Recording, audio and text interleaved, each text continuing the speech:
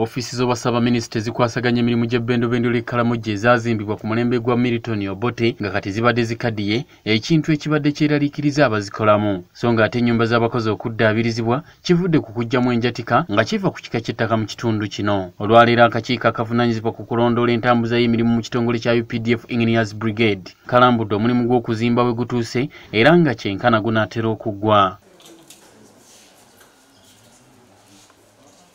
Okusinziira ku inginiya w'ekifo kino Lieutenant Godfrey Kitongo nga yeeweebwa obuvunaanyizibwa bw'okukola omulimu guno agamba nti ensimbi eziwerera ddala obukadde 7 ze zaaweebwayo okukola omulimu guno mu bbanga lya myezi 6 gyokka era nga baagutandika nga 15 February w'omwaka guno nga kati baakatambuzaako ebbanga lya myezi 2. And the residence began on the 15th of February 2023. So far it has run for 2 months. The project amount is 700 million. We are covering the work simultaneously. We have the 4 blocks which are running at the same time, depending on the demand or the available material. Kitongo era atubuulidde biki balina okussaako essira nga bakola omulimu gw'okuddaabiriza ennyumba zino ssaako ne ofiisi z'obwassaaba minisita mu bbendobendo ly'e Karamoja na biki bye baakakola ne bye balina okuzzaako. To change the internal doors, which has been done. We have roof, cleaning the roofing tiles, putting up the gutter system, putting terrazzo on the splash apron, change of the electrical system, and general plastering areas which are worn out. Working also on the roof slabs for the 2 sheds as we saw. In the residences, we have 3 main blocks. That is block A1, block A2, and block B2, with the servants' quarter separate. Okulambula ebikolebwa mu bbendobendo ly'e Karamoja kweyongeddeyo ku ddwaliro lya Moroto Referral Hospital nga wano wateereddwawo ne oxygen plant oba ekkolero ly'omukka ogukozesebwa mu kussa. Both civilians and soldiers.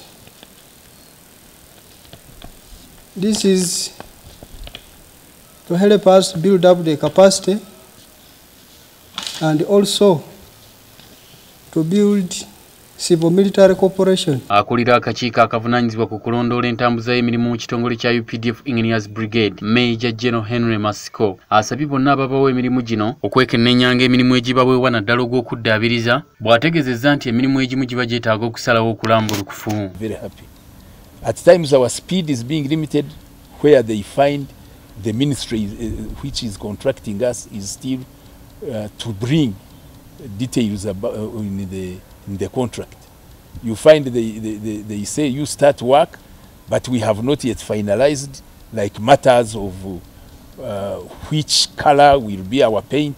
We find it strange, but for us, since we are military, order was given to start. We can't say we are stopping to start. We've started, but these are the observations the monitoring and evaluation committee are finding from our site engineers. Ono era asiimye omulimu ogukolebwa aba UPDF Engineers Brigade bw'ategeezezza nti bibakola bye bibasubirwamu omukulembeze w'eggwanga ng'omu ku kaweefube w'okuyingiza amagye mu nkulaakulana y'eggwanga. Delivering quality work. The only consistent thing is where we are finding our clients, the agencies which are giving us work. At times there are a few gaps.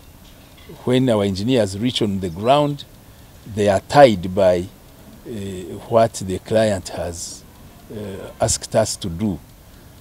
Like now the project of the renovations, we are going to have further discussions.